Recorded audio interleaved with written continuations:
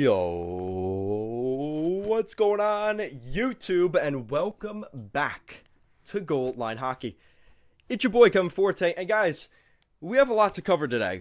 We have the latest on Ben Bishop. Sounds like he is done in his NHL career, and the latest on John Klingberg, and the potential price tag for him coming up this offseason. So we'll be going over all of that in the Lone Star State in today's video. So the Dallas Stars have a lot going on right now.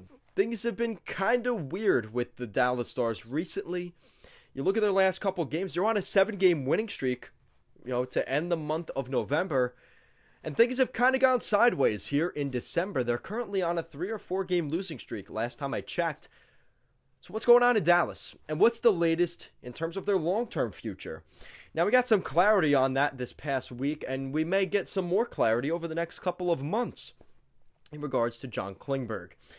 So we're going to start off with that. So Saad Youssef, a hockey insider, there is belief that John Klingberg is a $9 to $9.5 million AAV defenseman and is a player on the free agency market. Now, that kind of goes against what we've been, doesn't really go against what we've been hearing. The fact that chances are, with Dallas's salary cap situation, they have too many guys they have to bring back, and they're not necessarily going to have the money.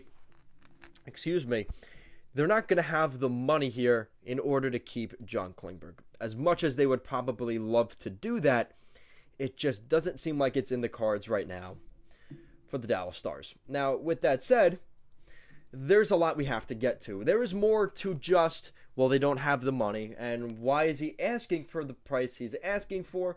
So let's start things off with how much cap space they have and where they're going to allocate their money to. Because at the end of the day, right now, they have zero money in projected cap space. Nothing.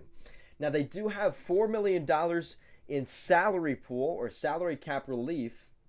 But at the end of the day, they have way too many guys coming off the books this year.